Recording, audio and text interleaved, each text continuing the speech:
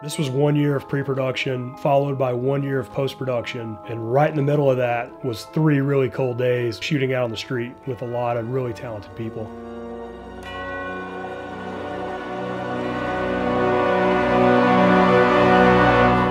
When Batman '89 came out, it blew my mind. It was just something so different from everything that was around. It was the single biggest event in my life when Batman came out. When I had the opportunity to write my own fan film that was set in the universe of Tim Burton, I jumped at it. My buddy Guillermo decided to buy himself a Batman costume. As soon as I saw it, I thought, I've got to get a photo shoot. That doesn't look like a photo shoot in a garage. That looks like a still out of a movie. I think that's pretty much where the wheels started turning for what would soon become all of this. The wheels were turning about how we could turn this still photo into an actual motion picture.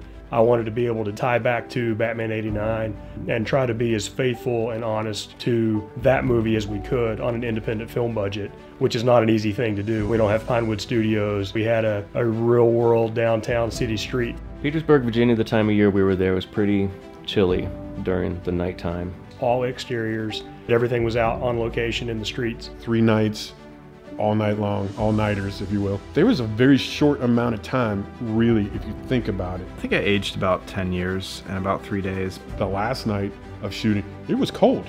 It was freaking cold. And the third night I was outside like... I'm making sure nobody's got hypothermia. A full-blown downpour. Cast, crew, everybody just scrambled to get the equipment inside. I'm thinking a cigarette, but do you know how many takes you gotta do? And then you have to start a whole new cigarette? I was there to see Oz take one in the face in real time. That was great. He took it like a champ, though. He wasn't the one that broke character. Action. Oh, I got it, sorry. Cut. By the end of it, we were all a little bit tired. But you know, that's to be expected on films like this, especially when you're out of town and you've got a limited time to get your shots in. Seeing some of the playbacks of what we had just created and the impact, wow, that is awesome. The amount of work that went in with John and the crew, the actors. There's a lot of talent that went into this movie. Look at the painting that Joe Gransky put together. Look at the score that's being worked on by the composers. That's one of my favorite things about filmmaking is it's not just one art. It's multiple art forms all coming together. Making a movie is a team effort. It's something that you always hear and people always say, and I don't want to sound cliche, but it really is. Look at what the actors brought to the table, the crew, all the permits, working with the city, all the logistics. The favorite parts were just watching the whole cinematography and watching it come together. I got a great appreciation for how much work just setting up a shot takes.